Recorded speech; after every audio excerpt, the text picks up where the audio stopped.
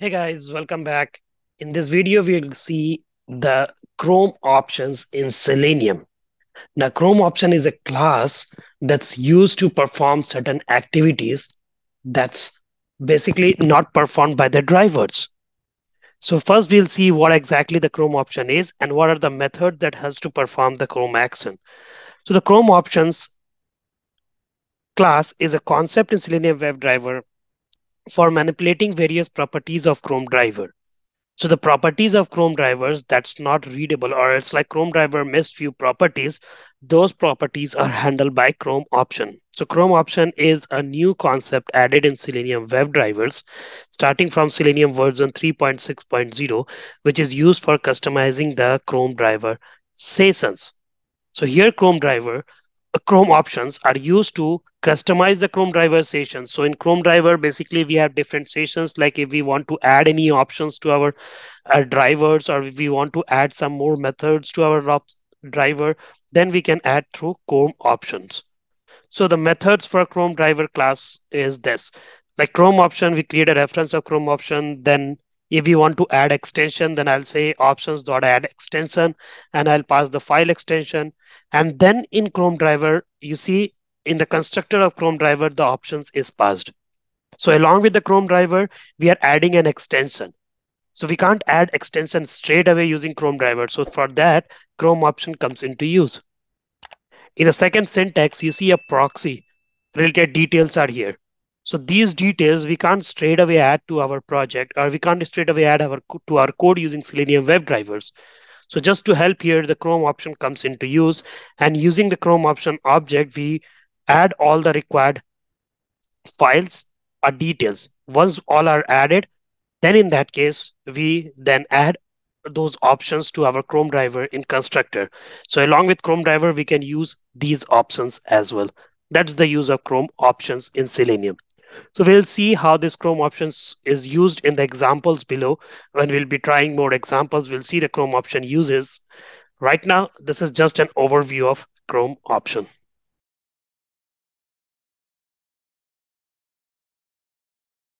So here we'll see what desired capabilities are and how we use it.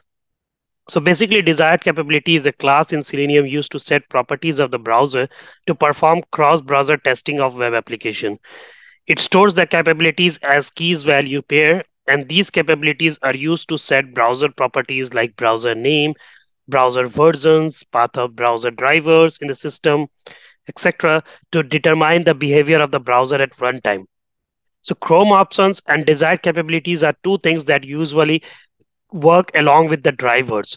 So in case of Chrome options, we add the options, we add the extensions, we add some informations that we want to add to our web page. In case of desired capabilities, we add the informations related to the browsers. And also you can say related to the systems we add.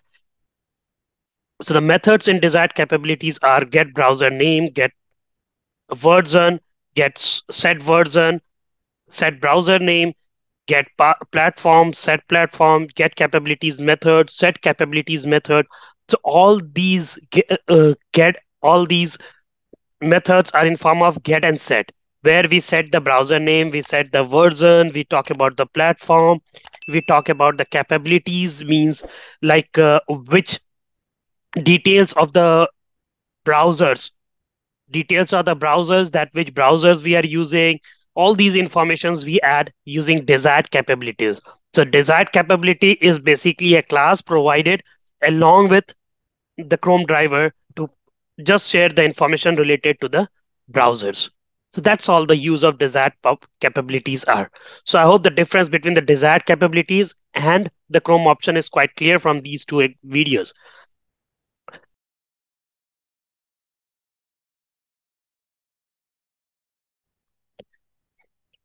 Hey guys, welcome back. In this video, we'll see how to upload a file in Selenium. So now we'll see how to upload a file from a web page straight away to the Selenium.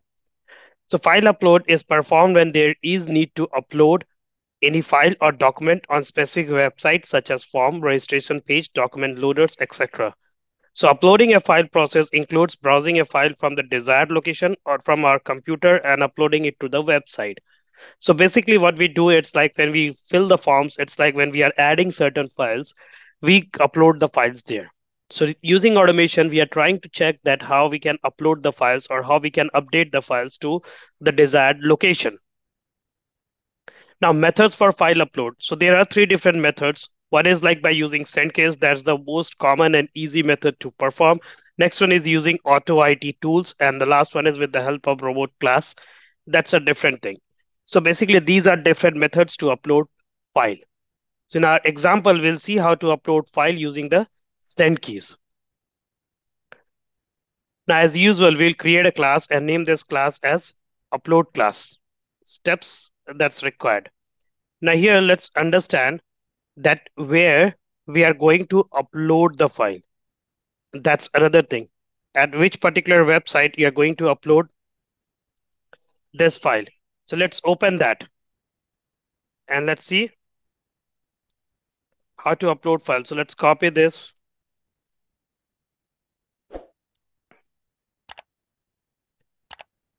And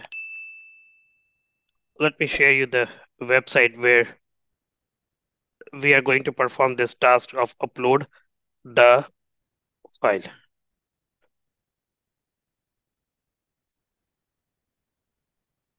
So this is the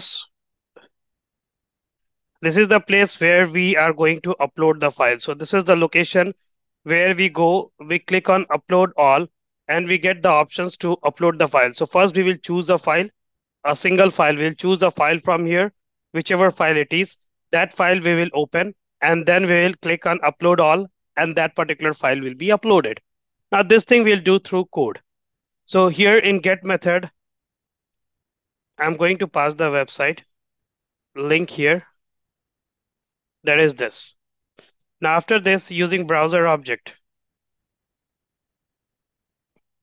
Now the next step here is,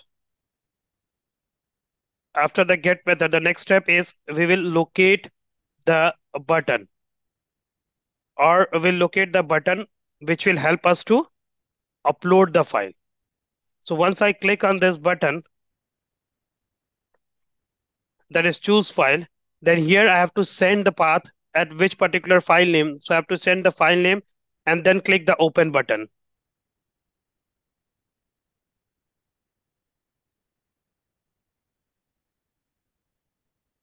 So here we do that. Just we locate that button. Once the button is located, the next thing that we are going to do here is we are going to use send keys to upload file. So in send keys, I'll pass the location of the file that I'm going to upload. So this is the file that I'm going to upload. I'll pass that. And then in the next line, what I'm going to do is in next line, I'll click on that upload all button so that the file that's copied is uploaded over here. Now these all locators, basically I've located based on XPath and I put it here. So you can do the same. At the end, you perform click. So whichever file is added, that will be uploaded. So though it looks a very difficult thing, but it's a very simple. Just go click, choose a file in using send keys, pass the location of the file. So this is the location of my file. I've passed it. And after that, just click the upload all button and the complete process will upload here. Now let's run and see how it works. Is the file uploaded or not? So you see here, update code.txt. This one is uploaded. So the file that we are looking to upload is uploaded here in the Firefox. So this is how we upload the file to the form or a current web page using send keys method. That's all in this video. Thank you.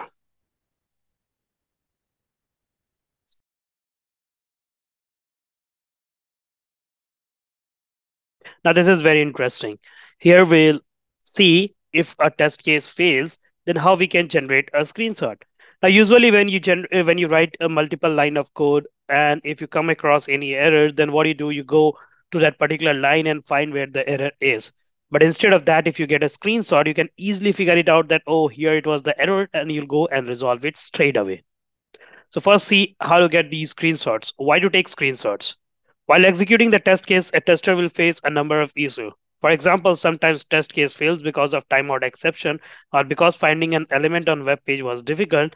In such cases, it becomes very easy to analyze the issue with the help of screenshot rather than using 100 lines of code. So through a screenshot, easily you can figure it out that, oh, at this particular location, you have the problem. So you'll go straight away there to the changes and run the code. Now, how to take screenshot? There are two ways to take a screenshot. Basically, there are two methods to take screenshot. The first one is take screenshot is the method that used to take screenshot. And to save the screenshot in desired location, you'll use get screenshot as. Again, here you will use output type that defines the output type for a required screenshot in above snippet. So we'll use these three things to execute the screenshot process. And we'll do on this, we'll try this example here. So this is one demo ID Learn 360 page. This is a login process. So here we click on the login button, we enter the username, we enter the password, and then click the login button to log in. So the same thing we'll do here through automation. So here I'll just create a new class and name this class as screenshot class. And take this main method and do finish. So I'll pass the website link here. And after this, I'll pass the details to automate the login process. Now I have this code written. So straight away, I'll take that and post it here. Now the process is similar, like just go inspect and do it. You'll have the desired output. So now here I've passed the code to locate the element to perform click. Then I have entered the username and password. Now this username and password is not valid. So it's obvious that this test case will fail. And using web element, I send the username and password. Now when I do login, this test case will fail. So at this point, I would like to generate the screenshot. So here I'll write code for the screenshot straight away. So I'll write the screenshot code by using now. Once the screenshot is generated, obviously you like to put that in some particular field or a folder. So that's why we'll use the file class here. And this take screenshot is used to basically take the screenshot. Now output type will give you the expected output and this files will import it so that we get the location. Just this screenshot, the one that's generated, it moves to the location. Now here I'll add the throw uninterrupted success IO exceptions so that the code exceptions will be controlled. Now once this is done, I'll save this and run this and see how it's functioning. So what happens here? If you see, you're not able to log in. Now this screenshot should be generated and this should be available in the location where it's mentioned. At which particular location? In desktop, in sample, there will be an image named as username.jpg. So here, let me go to this desktop folder. And in desktop folder, here is the sample. And in sample, you see you have username.jpg. So that means this screenshot is moved to the folder that's mentioned there. So this is how we generate the screenshots, and this is how we store the screenshots to a preferred location. So there you can go and just watch the screenshot and just take a note of it that, okay, at this point the code is wrong, and you can go and do the changes. So this is how we execute the screenshot.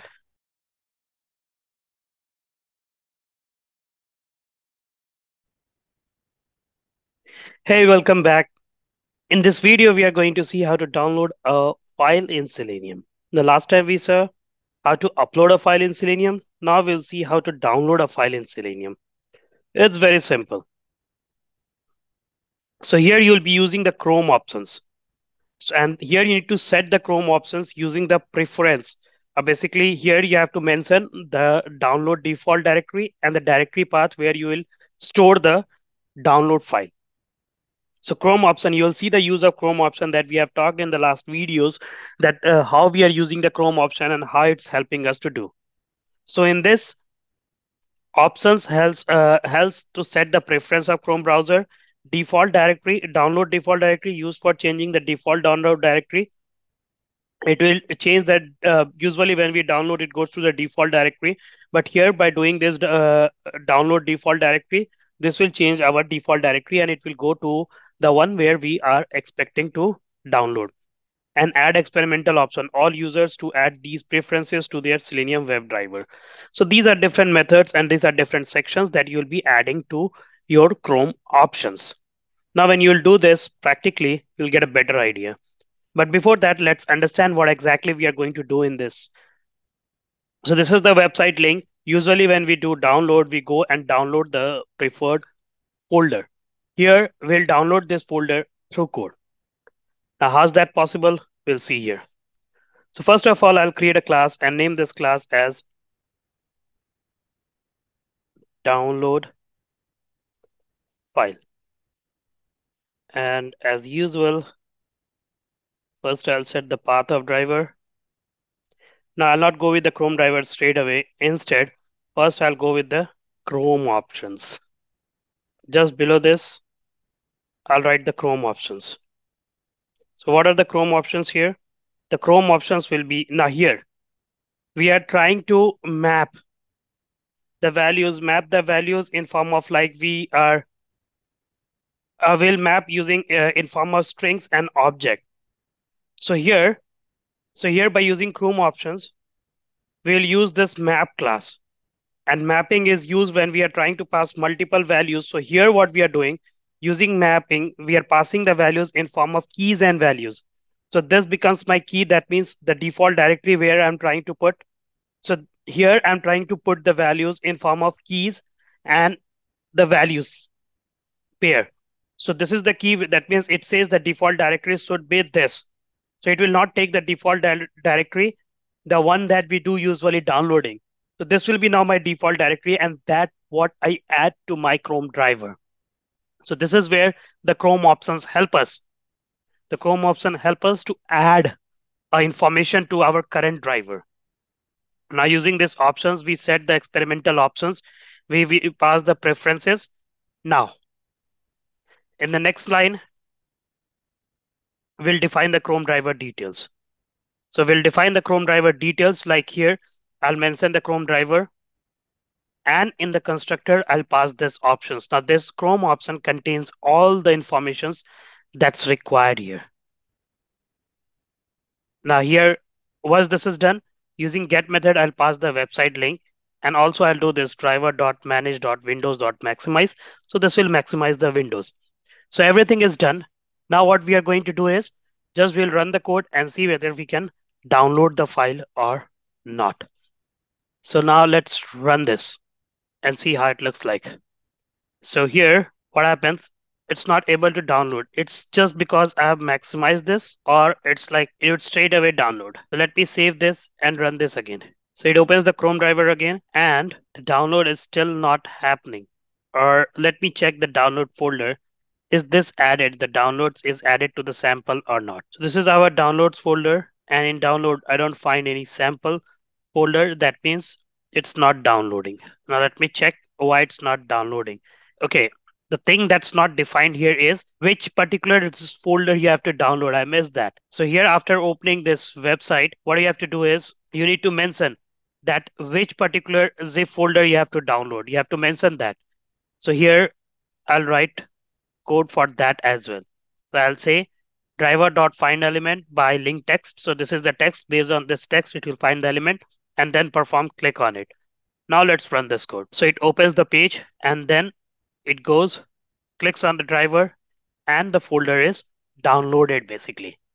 Now just to see whether this thing is downloaded or not, you can go to your downloads folder in your system, and inside download, you'll find a sample folder created. This is the sample folder created. So that means this Chrome driver is added to the sample folder, that's the location. So this is how you download the file. Just you need to know this Chrome options and what values we are passing in the Chrome option and in which form. Rest it will do on its own. That's all in this video. Till then, bye bye. Thank you.